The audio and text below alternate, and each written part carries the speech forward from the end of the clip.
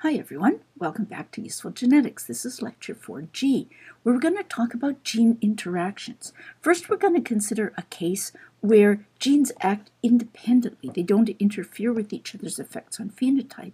And then we're going to consider situations where alleles of different loci interact with each other in their effects, so that sometimes the presence of a particular allele at one locus prevents us from knowing which alleles are present at another locus.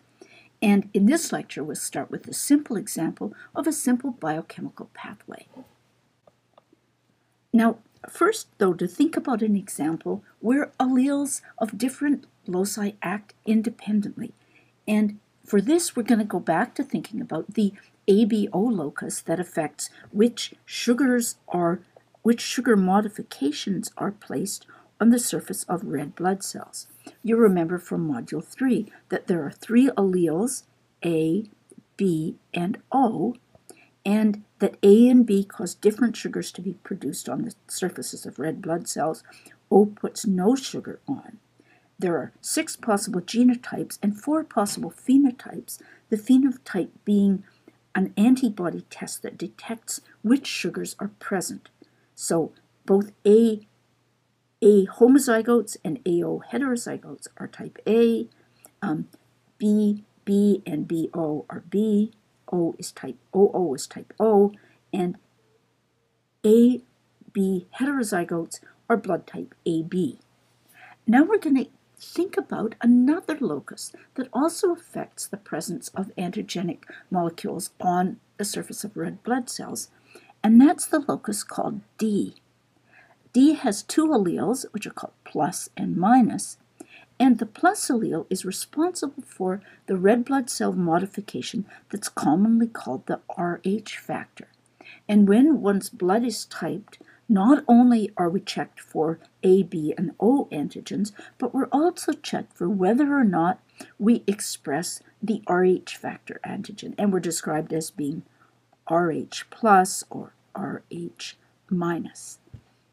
Now, even though both of these genes affect processes that are happening on the surface of red blood cells, they act independently. So the action of the D alleles is not, the consequences of the D alleles is not changed depending on which A allele is present. So in combination, we've got 3 ABO alleles and 2 D alleles. We need to be able to think about how many different genotypes are possible and how many blood type phenotypes are possible now that we're considering not a single locus in isolation, but we're considering 2 loci that act independently. So we can calculate the number of genotypes and the number of phenotypes that exist because when these 2 genes are acting independently. So we have 6 genotypes from the ABO locus, AA, these are diploid genotypes because we're diploid, AB, AO, BB, BO, and OO. And we have 3 genotypes at the D locus. We have plus plus, plus minus, and minus minus. Now, we don't have this many phenotypes because AA and AO have the same phenotype A, and BB and BO have the same phenotype B. So we have 4 different phenotypes under the ABO locus, and we have 2 different phenotypes under the D locus because the homozygote and the loss of function heterozygote both will express the antigen and be typed as Rh plus. Only the minus homozygote will be minus. So we have a total of 18 genotypes. For each of these 6 ABO genotypes, we have 3 D locus genotypes, plus plus, plus minus, and minus minus. But we only have 8 phenotypes because we have 4 red blood cell phenotypes and 4 ABO phenotypes and 2 Rh factor phenotypes, plus and minus.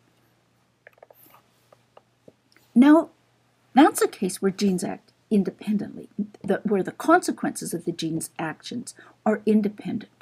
But in many cases, alleles at different loci interfere with each other's effect on phenotype. Here's an extreme example where you could imagine that an allele that caused hairlessness, for instance, an allele that caused baldness in men, may make it difficult to tell what color of hair that person would otherwise produce. So their hair color alleles are unknowable if there's a separate mutation causing there to be no hair.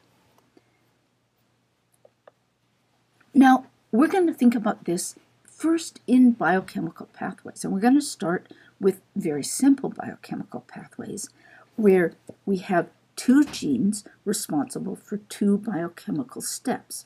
The first step takes a precursor, a small chemical molecule, what we call a metabolite, and gene A produces an enzyme, enzyme A, that converts this precursor molecule into an intermediate molecule.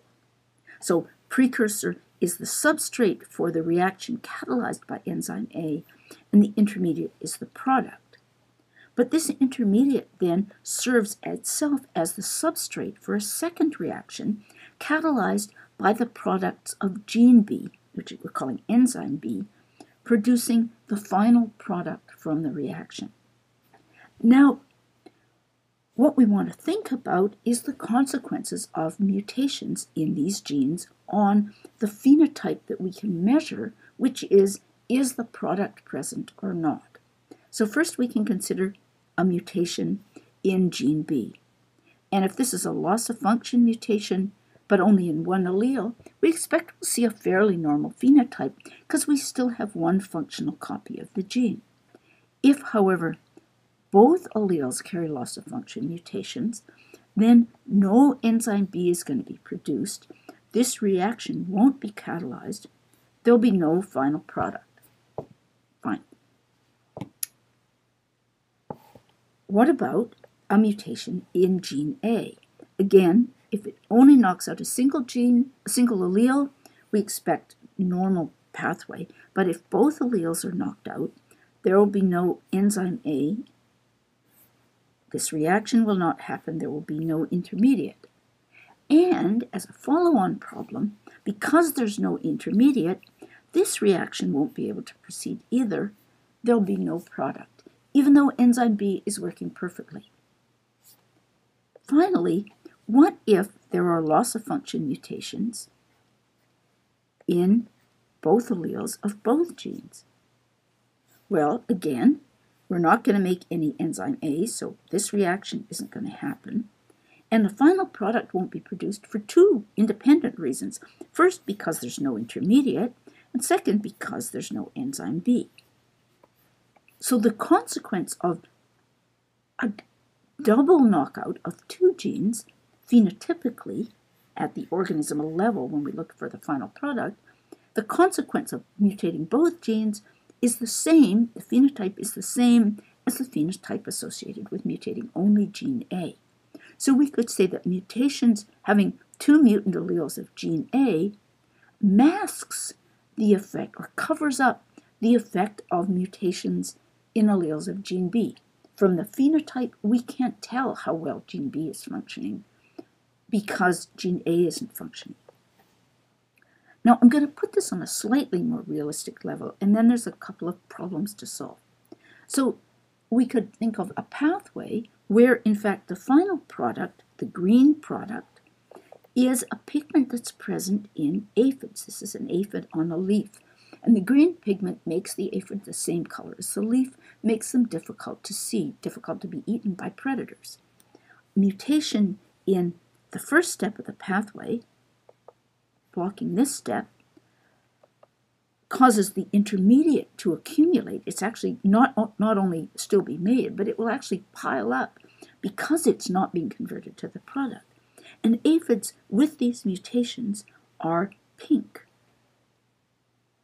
If gene A is knocked out, then only the precursor is present, and the aphids are colorless. They're white.